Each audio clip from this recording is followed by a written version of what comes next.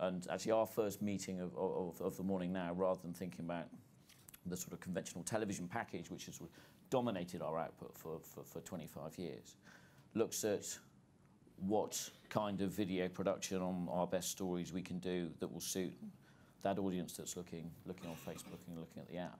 Sky News was as you'd recognise, a rolling 24-hour television news channel that, yes, it had a website and had sort of various offshoots.